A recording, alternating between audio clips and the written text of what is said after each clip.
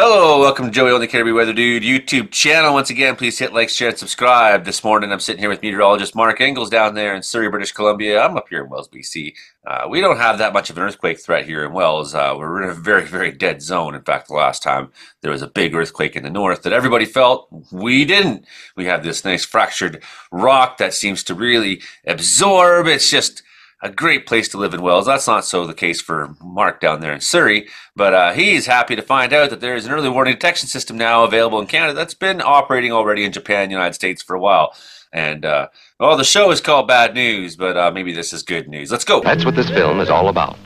Duck and cover. There it is. This is bad news. My God. Falling out right now. Anything could happen. Get on! Wow. I'll watch the video later. Feel the heat. Keep on going to the water. They try mopping this.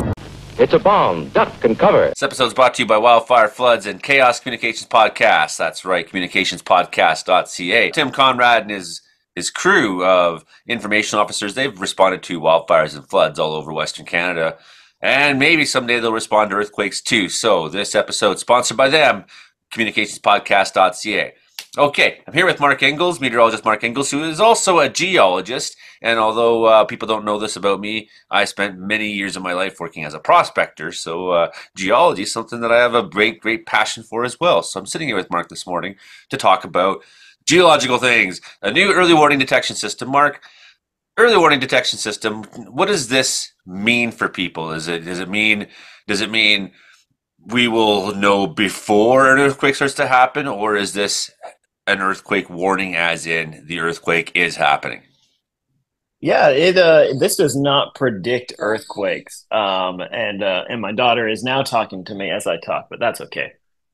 This does not predict earthquakes. What we're looking at is we have a array set up of seismographs, and what they do is once three seismographs detect an earthquake, it can pin down the location. And because of how technology is nowadays, it can transmit, like it can detect and say this is a big one. And then it will blast out an alert to everybody's phones saying, there's an earthquake coming, get in shelter now. And earthquakes move remarkably fast. I don't remember the exact speed, but here in Surrey, our main earthquake threat is from offshore Vancouver Island. And if it were to detect an earthquake offshore, like right now, text me, I would probably have about 25 seconds. And that's easily 300 kilometers away from me. That's the real thing. It detects earthquakes and it notifies people with 10 to 30 seconds of notice. This is obviously not enough time to do a whole lot. It's enough time to basically get under a table, drop, cover, and hold on is the term that they use. Get under a table, hold on to it, and brace yourself for when the earthquake is going to hit your location. So give us a brief moment here. We're making sure that nothing is going to come down in the studio here. And it is going for quite a bit, everybody. It continues this is a very strong to rattle earthquake. Pretty strong here. 8:21 here on the air. We're experiencing very strong shaking. Wow. I think we need to get under the desk. All right, we're going to go to break. We'll be right back after this. Wow. That's what this film is all about. Duck and cover. Well, now a little bit of time can make a very big difference too. That's the thing that people don't realize, that you get 30 seconds to react. What can you do in 30 seconds? Well, you could stop your vehicle. You could, I don't know, maybe not go into a underground tunnel. If you're driving down the Massey Tunnel, for example. I'm glad you brought that up. The Massey Tunnel has actually had this set up specifically for the tunnel. And for those that don't know, the Massey Tunnel carries Highway 99 under the Fraser River here in the Lower Mainland. So it's the main highway connecting Seattle to Vancouver. It's very busy, and it has gates installed so that if an earthquake is detected, the gates will automatically close, with hopefully enough time to get people also out of the tunnel.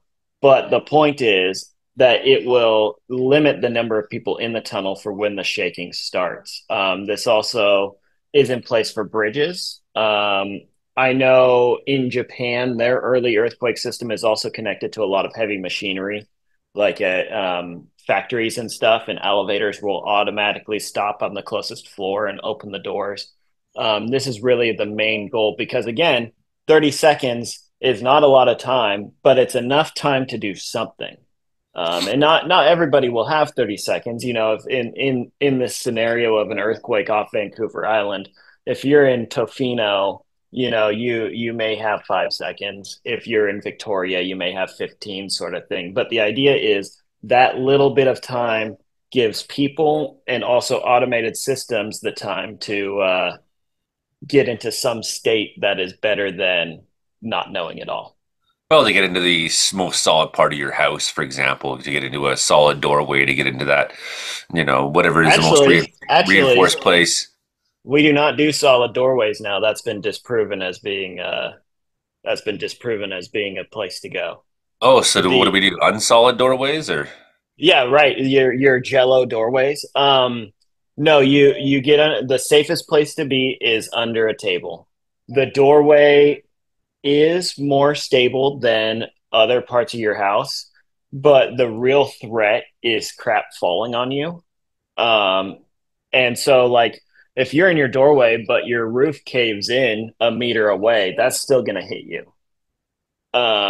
So you go under your table and your table is hopefully enough to block it. That's probably the most stable surface that you have to get under in your house is a table. and even in we laughed. We were laughing on the show the other night about the duck end cover back in the atomic era and how, really advertising this idea that hey, just duck end cover when the atomic bomb goes off. But the reality was, I was saying that if you're not in the immediate blast radius where you get vaporized, the test that they did back in the atomic era, where they put mannequins behind a staircase at the bottom of in some secure location down, some hiding behind something. They put these mannequins in different places and look at, one was inside, a reinforced place inside of the center of the house, right? So just which mannequins survived, which ones did not. And we found that duck and cover actually would buy you a good chance of survival if you're not right in the immediate blast zone. So I think the same is true with earthquakes. 20, 30 seconds may be enough time for you to get yourself to a better location as long as Right. you That's it. can That's react exactly immediately. right. That's exactly right. The if you're old enough to remember the nuclear blast drills, that's what you do for an earthquake as well. I know a lot of schools. I don't know about here in the Lower Mainland specifically, but when I went to elementary school in Tacoma, Washington, we did earthquake drills. I know that a lot of the kids in Washington and Oregon do it. The P wave, then the Right, S and wave. The P waves. So there's two different types of earthquake waves, and I don't remember specifically like a lot of stuff. The P waves move faster, and this is what the sensors are picking up on initially. And so you can see here the sensors pick it up. The data goes to the data center. It gets blasted out to homes and that train that's going through and whatnot. And you can see the train stops before the S waves, the severe shaking makes it to the train. So if a train is stopped, it is less likely to be derailed. If you are in an elevator in a high rise, if that elevator is connected to the system, then it will stop on the nearest floor and let you out before the shaking gets there. If you are in your house and you get this text message on your phone, you get under a table, and assuming you are not within like 100 kilometers of the earthquake, you will have time to get brace yourself, and these heavy machinery will also have time to brace to limit the amount of damage and injuries that occur in such an earthquake. The P wave moves faster than the shit wave. Aha. I think P is primary and S is secondary, actually. Makes So sense. it's the first and the second wave. When people get an alert blasted to their phone, whether that's a tornado warning or like the evacuation that was blasted out for the Chilcotin landslide, people often check for a second line of confirmation before they take action. And in this instance, if you get a text message that says an earthquake's coming, you don't have time to do that because a lot of times it takes a couple minutes for like if there's an earthquake on the coast, it'll take a couple minutes for it to get into the database in a way that the public can see it. A couple minutes later, the earthquake's already come and gone where you're at. And people are not going to know. Everybody gets this text, and if something big happens, the cell service slows down a lot anyway because everybody's on their phone trying to figure out. You're not going to have time to do that when your cell service sucks. Even if you're in the middle of Surrey, like I am, if that text message comes out, well, everyone and their grandma is going to be trying to text somebody to ask what's going on. You're not going to have time. If you get this text message that says an earthquake is coming, drop, cover, and hold on, you need to do it immediately. Once you're under your table, you can look on your phone and whatever, as long as you're holding on. In almost every circumstance, if you get this text message, you are going to feel the earthquake. You're going to feel the earthquake before you can learn anything else about it. It automatically opens the fire and ambulance doors. That's really cool. If you are sitting right on the epicenter of the earthquake and this goes off, I mean, you may only have 2 seconds and you won't have very much time. But if you do have 30 seconds, if you're far enough away from the earthquake that you have 30 seconds, that also means you're not going to experience the earthquake as intensely as those who are right on top of it, which means that 30 seconds, not only do you have time to make an action, to make a decision that might save your life, but you're also dealing with a shaking that is more likely survivable, so that any action you take has a higher chance of having an outcome that's positive. It automatically opens fire hall doors. Possible measures you want to also take into consideration is stop traffic on the bridges into tunnels. Like, I don't know, but this one I'm like, man, I do not want to be in the tunnel. So like that alert goes off. I'm like, I'm hitting the gas and getting out of there, man. I don't want to be on the bridge either. Imagine being on the Fraser Bridge. It's built for earthquakes, but I'm not. You make sure to halt your trains and divert planes from landing. And of course, every time it starts to shake. Closing valves, this is really important. We think about water with this, but think about natural gas lines. If it automatically closes those valves, in the San Francisco earthquake in 1906, the vast majority of the damage was in a fire that happened in the city after the earthquake. I don't remember what caused that fire, but it is not a huge leap to imagine a natural gas line rupturing in a large earthquake, starting a fire in an urban area. Even like I know in the north there aren't really any true urban areas, but even in Quincy or Prince George, you start a fire in the core of the city, and that could go pretty quickly, especially when roads are damaged and whatnot. And so closing those valves makes it so there's no natural gas in those lines, so that if a fire does start on a ruptured line, well, it's not going to keep fueling it. I always make sure to halt surgeries as well when I feel the shaking. Yeah, all those surgeries that you're performing up there in Wells. It's a bomb. Duck and cover. All right, so I have some stuff to share here, actually, as we talk about earthquakes and whatnot. Okay, so what we're looking at here is all of the earthquakes in and near Canada since 2000. So in the last 24 and a half years or so. This early warning system will trigger for an earthquake that it estimates at a magnitude 5 or greater. And then it will go out the whole area for like low and moderate shaking. So if it detects, there's a 5.5 earthquake here, and I expect the moderate shaking to extend out 200 kilometers or so, those are the people that are going to get the text message. These are the bridges that are going to be closed, etc. So Natural Resources Canada estimates that earthquake of this magnitude, which is 5.0 or greater, occurs in Canada on average once a year. This figure does not include offshore earthquakes or earthquakes in adjacent parts of the U.S. Earlier this week, the system became live in British Columbia. They are going to go live with it in parts of Ontario and Quebec later this year. So I just wanted to show there are a few earthquakes of this size that happen in Ontario and Quebec. Yeah, Ottawa got a good shaking a couple years back. Yeah, well, and even remember New York got a good earthquake. Not that it's in Canada, but New York got a good earthquake earlier this year. So these are the 3 earthquakes, 5.0 or greater, that have happened near Canada in near Ontario and Quebec. They were all Quebec or New York. But these 2 near Ottawa, that's obviously a major urban center. This one in the Adirondacks, south of Montreal. Well, it has to be said, too, that Ottawa, in Ontario, Eastern in general, the rock type there, the bedrock is uh, granitoid mostly, right? It's very, very solid rock, very uniform, very prone to shaking hard for even a small earthquake.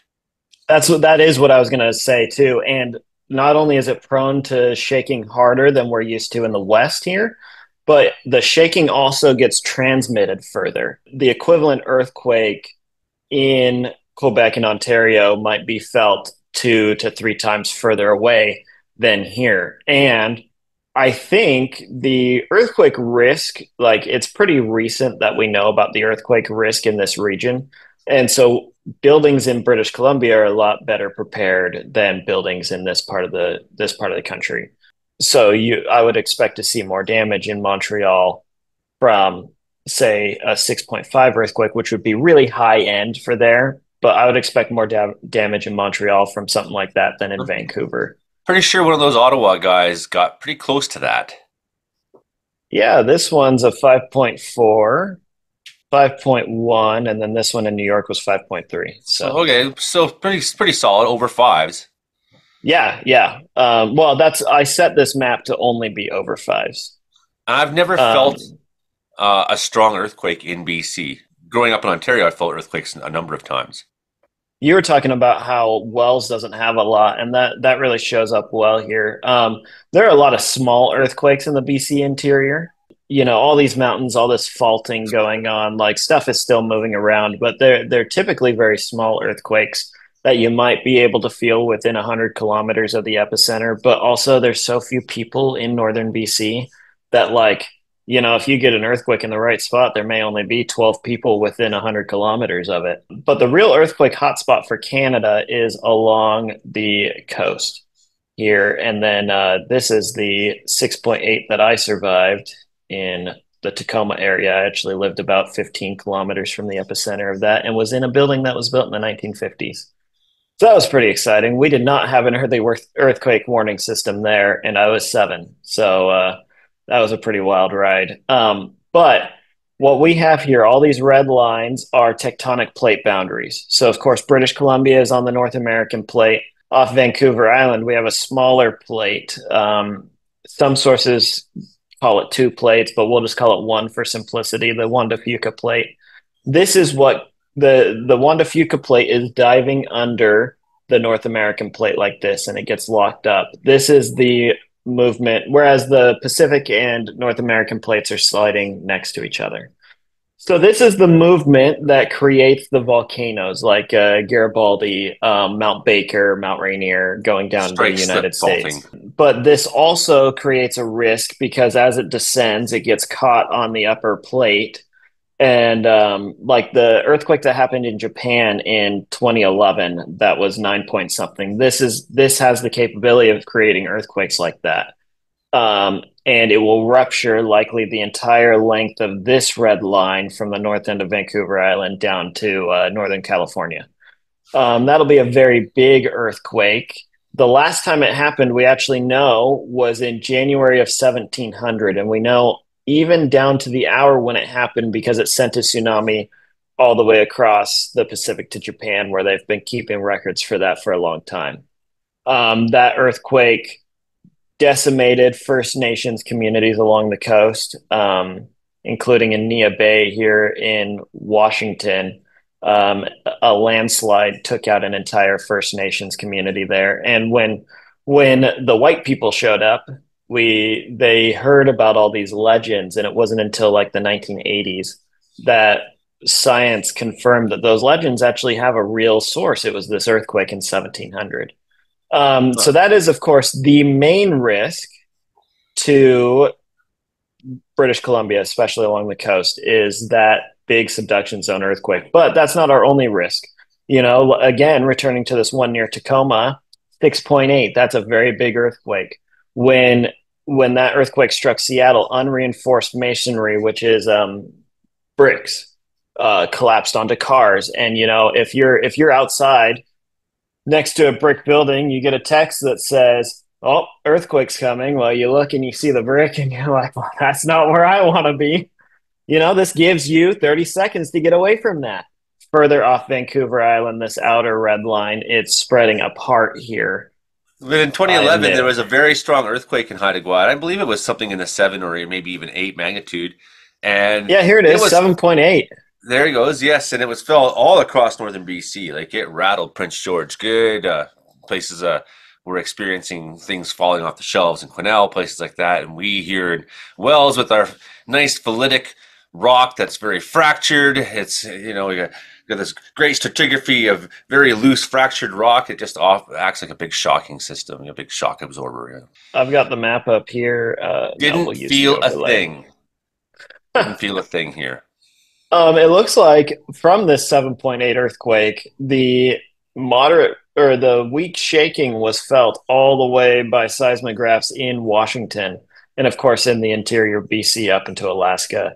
This is exactly the kind of earthquake that we're talking about that will trigger the alert. Now, if you're in Haida Gwaii here, it's pretty likely that you would not have gotten the message. First of all, because there's very little cell service up there. But second of all, just because you're so close, it pretty much happened right under the southern island there. But if you're in Prince Rupert, Bella Coola, north end of Vancouver Island, these are all communities that would benefit. Even, well, I don't think it's active in Alaska yet, but these communities would have all benefited from that. And if you're Well, on a this can act as bridge, your pre-tsunami warning as well, right? So you're hanging out well, down by the yeah, ocean somewhere, and you're somewhere by Rupert or Angel Falls, or somewhere you're on Port Hardy, or somewhere along the coast there, and suddenly this goes off on your phone. Should you be in cell service, at least I would think. Okay, time to get away from you're in Tofino. Time to get out, follow the because there's posted everywhere there, tsunami evacuation plans and signs and things like that, right? So, other thing and you it might is notice. important to I just want to say on tsunamis, tsunamis do travel slower than earthquakes. You'd probably have like if an earthquake were to happen on the Cascadia subduction zone here west of Vancouver Island and you're in Tofino, you'd probably have about 10 minutes. If you feel a large earthquake if you feel an earthquake at all and you're on the coast, you go inland and ask questions later. Same thing as the earthquake text message. You do it and ask questions later. Now, one of the other good things you might notice when you look at this is the Juan de Fuca plate. A lot of the activities on the far side of the plate, it's a long ways out there in the ocean off the coast, right? So, Yes. unlike, say, where you're in the San Andreas Fault and it's going right through parts of California with faulting zones that go more or less right through San Francisco, right through major urban cities where centers where you get this Well, alarm go not more off, or you have an less. earthquake That go off. You don't boundary, have time. It's happening right underneath you somewhere, possibly, right? So yeah, for the most part, here we have earthquakes in BC that are going to be major, are going to happen offshore. We're going to have a little bit of time. exactly. And it's not more or less through San Francisco. It is through San Francisco. Yeah, well, Um, exactly right. so the biggest earthquakes happen on this eastern line. But the last time the big earthquake happened was in 1700. Now, people will tell you, clickbaity people will tell you that we're overdue for an earthquake. Well, that's not how it works. Okay. Like we are within the average range of the return period, but there's no such thing as overdue. We're not overdue for an earthquake. We're also not overdue for any volcanic eruption because that's not how it works. These things Yellowstone don't is work not on overdue a to on a erupt. standard time where you can set your watch to it and be like, well, it's been Ex- 5,000 years and this happens once every 5,000 years, it says. exactly. We are not overdue for anything, and anyone who tells you that is either lying or listen to a liar. So that's very important to note. So the majority of the earthquakes on the Juan de Fuca plate are actually on the outer edge, where the plate is spreading from the Pacific plate. These typically range like the biggest ones can be up to seven. That 7.8 up in Haida Gwaii was was the strike split uh, going laterally rather than out. So that's not the same kind of geologic scenario. But we even just had a swarm of earthquakes out here.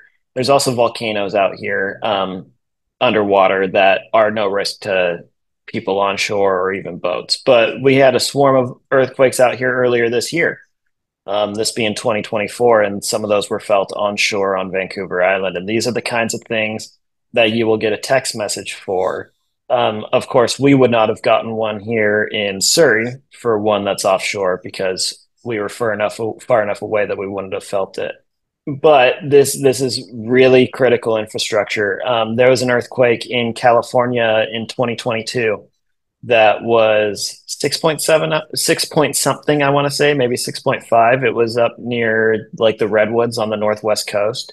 The earthquake warning system worked beautifully there. The nearest town was too close to get notified for it, but like Redding, California, inland, Crescent City, California, further up the coast, Medford, Oregon, all of these communities that some people like in Crescent City, they for sure felt shaking, but further out, like Redding and whatnot, not everyone did, but everyone got the text message to be ready. And this is the same exact system that we use here. British Columbia and Natural Resources Canada are using the same system developed by the US Geological Survey for these early alerts. And so we know how well it will work because it's already being used in California, Oregon, and Washington, and it works pretty well. People get all alarmed. We have a little bit of a swarming of earthquakes we had earlier this year that you just mentioned. You know, they're like, oh my God, there's earthquakes happening off the shore, and maybe this means a big one's coming. And you know, people have to realize that these subduction zones, they're not quite like how you imagine it. You think that more activity means that we're building towards something, but that's not necessarily the case here. Actually, that releasing some steam is generally a positive thing in a zone like this. So there is something having some earthquake activity happening continuously off and on is a very positive sign. It's like, and if that stops and there's no earthquake activity, and you're like, wow, 30 years have gone by, then you might be able to say, hey, maybe we're getting overdue for an earthquake. But you know, that's how these things work. You can't set your time to it and be like, well, an earthquake happens once every 200 years. No, an earthquake happens when the conditions are there and the pressure is sufficient and it releases. And also to your point about, earthquakes form higher risk. Well, I just want to show you, this shows here in this map area specifically, there are 155 earthquakes that have happened since 2000. Not a single one of these, including that 7.8 up in Haida Gwaii, not a single one of these caused the big one to happen. Okay.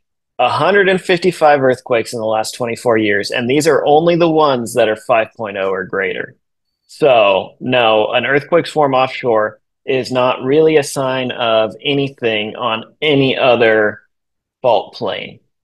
We could be 1, 2, 3,000 years before the big earthquake happens. I mean, I don't believe that, but that's entirely possible, right? The odds are better that anybody watching this show dies of natural causes before that earthquake happens. It could happen. It could happen, you know, while I'm driving through the Massey Tunnel to go up to Vancouver for my ICBC appointment later today. It could happen, but the risk is not especially high. This is something that you need to be aware of because preparing ahead of time saves lives. You need to know what to do, but you can't be afraid of it. I'm going camping on the Oregon coast next weekend, you know, and that's prime tsunami hazard. This is where the shaking will be the most from this kind of earthquake, but I'm going camping out there. I'm not afraid of it, but I will pay attention to the signs and know what to do if it happens. And if you want to stay away, that's fine. But like, I literally live 3 kilometers from the water. I'm not in a tsunami hazard zone because I'm up a hill. But even when you don't live in an earthquake zone, like here in Wells, you know, I'm not concerned that we're ever going to have the big earthquake here. There's a lot of things that we're more likely to have a tornado in this town than an earthquake. That's absolutely true. Yeah. The reality is here in Wells is that if we have some big event happen down on the coast that completely mashes infrastructure, the food delivery, transportation systems for gasoline, distribution of goods, those things can be disrupted throughout the province in general, right? So I tend to think of it like this why I have big sacks of rice in my cupboards and canned goods and whatnot, try to have months of food, even if it means that you're eating like the third world for a while, eating rice and lentils only. At least, you know, if you get to a point where you're 3 months into the survival situation and you're eating rice and lentils. But it's like, okay, so imagine this. We got a wildfires happening on the Barkerville Highway. They're like, well, you can't go down the Barkerville Highway. And then during that, Then we lose electricity. Okay, now we've lost power because of the fire. Oh, and now there's a major earthquake that's happened down the coast. Uh-oh, now infrastructure is screwed up. They don't have the resources to get to our problem. Like Well, and multiples of even emergencies can compound each other that way, right? So this is why I suggest to people who live in BC, even if you don't live in an area where you think there's going to be earthquakes, I picked the most thunderstormy and least earthquakey place and the highest place I could find to live in, and all three of those things I chose for a reason. My friends who live down in on those little islands down in the Gulf where they have an earthquake down there. Sure, they survived. They're fine. Their house is above tsunami level. There was no tsunami. That earthquake can change the water table, and suddenly they don't have fucking water coming out of their taps. yeah, Right? yeah. Well, in the water table, I've known people in Idaho, in East Idaho, up by Yellowstone, who their wells were impacted by earthquakes in California because of how the geology is connected. They did not feel the earthquake. No, nobody nearby felt the earthquake, but an earthquake in California impacted their well. Everybody should be able to be self-sufficient for 2 weeks. It was just enough to Um, drain their water. right, right, or cloud their water. Now you had a well that you could drink from, and now you can't drink from it. A Any sort landslide of goes stuff. into the community reservoir, and now all your water's. Yeah, I mean, that happened in Vancouver in 2006, I want to say it was, or seven, where there was a large storm came through and it knocked trees down in Stanley Park and all this and that, and it made a big landslide up there on the North Shore, and that went into the water system, and suddenly everybody in Vancouver was turning on their water and having turbid brown water coming out of the tap, right? Well, and one last Capilano note on this, Reservoir. you can even have, and Vancouver's a little insulated from this because we're a major port. You can even have like snowstorms in the mountains cut off the your weather can be totally fine, but you can have snowstorms in the mountains that cut off the transportation corridors. I've seen this in Eastern Washington where like you could still get dry goods and stuff, but it was very hard to get produce a couple of times in the winter because all of the surrounding mountains you couldn't really get into any fresh produce in from Southern California. I Um, would I would think the atmospheric river event 3 years ago would be a good example of what an yes, earthquake might actually look like in BC. Take away the flooding, but just look at the impact to infrastructure. especially in the interior, right? Because again, Vancouver being a port city, and we didn't have much damage in the lower mainland. I know there was flooding up by east of Abbotsford and stuff like that. That's what this film is all about. Duck and cover. Natural Resources Canada has this really cool thing where you can see the live seismograph feeds. So I picked one out on Vancouver Island, and there's not really any earthquakes going on. This is all background noise, but you can see this is the last minute of data, and it's just loading every second, and you could see the shaking there during the earthquake swarm a couple of months ago. This was really fun to watch because you'd see an earthquake show up on this every uh, every 10 or 15 minutes or so. Then this is the last 10 minutes of data and the last hour of data. You can also pull up the last day, but it's not live. So if you're really into geology like me and Joey, and you just want something to put on the background on the TV while you're listening to your Iron Maiden, this is a really cool resource. This is not something in the United States that I've seen, though there are like citizen science earthquake networks or seismograph networks that you can do this with. But this is I literally just Googled Natural Resources Canada live seismograph. It takes you to a map of all the options, and I just picked one on Vancouver Island. There's I'll hit back here. So I'm zoomed into Southwest BC. All these blue ones are currently active, so there's not much up by you there in Wells, but Haida Gwaii. I could pick one here in the Lower Mainland, Queen Elizabeth Park in Vancouver, and this is not just in BC. This is all over the country. Edmonton, down by Cranbrook, and then you get more of them over in the east where the earthquake risk picks up again, like around Quebec and Montreal. So this is a really cool resource that this is not going to give you an early warning for an earthquake, and like the odds of a big earthquake happening while you're watching it are pretty low, just No, because of but the your odds reality of of an life. earthquake happening aren't that low in general, though. I mean, I think That's BC right. has 4,000 earthquakes per year, right? So on average, 11 a day. the vast majority too little to be felt, but they would all be strong enough to turn up on some of these seismographs. So if you were watching this long enough during the day, there's a good chance that you're going to see something pop up. Yeah, and if somebody's asking like, well, how do I know if it's an earthquake? Like we don't have a good example showing up in the last hour, but you'll know. Like the shaking, this also scales. So like right now there's not very much shaking, so you can see all of it, but when there's big shaking, the most of the line will show as a flat line because the scale of how big this is changes. And what this does is it just shows ground motion. I don't remember exactly what units they are, but you'll know if you're watching this. You'll know if there's an earthquake happening. One of our moderators in Interior Weather and Wilderness Watchers has been there for the very beginning. Is Angelique. Angelique is a geologist who runs a store in Quesnel that sells geological equipment, basically. Like things that gold pans and eyepieces and hydrochloric acid, anything you might need for your prospecting and for your and she does claim work and things like that. So she's also she's a geologist, and she's got a seismograph in her office. So often when there is an earthquake felt in the interior, we have within Interior Weather and Wilderness Watchers somebody who's right there who's like, whoa, it's actually showing up on my graph. And hers is strong enough that solid, like heavy trucks going down the street will register just a little bit. All right, now I'm gonna have to show the Citizen Science Seismograph Network. If anybody wants to drop a cool like $600 on me, I will buy myself one of these. That's what this film is all about.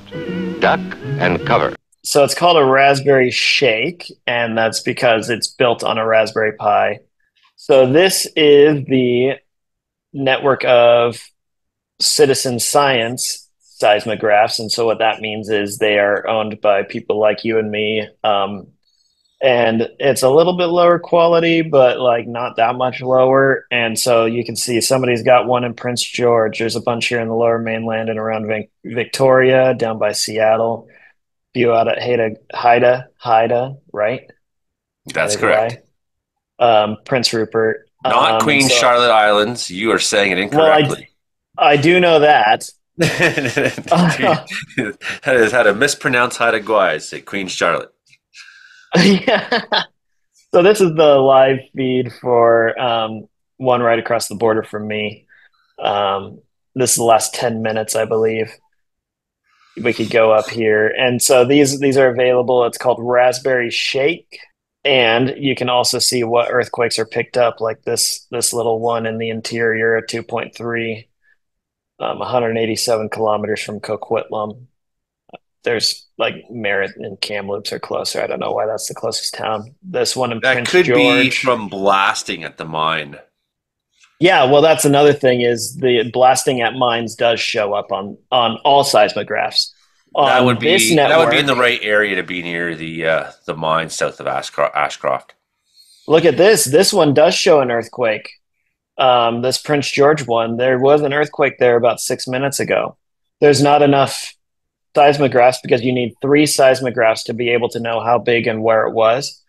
There's not enough on this network to show those details, but there was an earthquake or quarry blasting or something near Prince George about 6 or 7 minutes before we recorded this. Some event that caused it. Yeah, not everything that shows up there is an earthquake, but the seismograph detected shaking. And this is going to be more than a truck going past. This is ground shaking caused by either an earthquake or a quarry blast or something like that. So I really like this network. I'd like to get one of these sometime, but I have a family and that comes first. That's what this film is all about.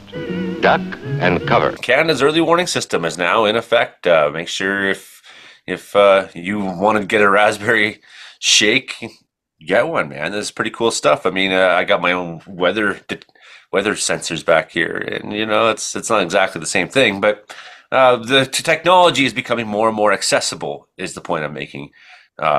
To do your own citizen science at home, whether it's lightning detection, whether it's having your own weather station, whether it's having a seismograph, this and that. Thank you, meteorologist Mark, for talking this morning.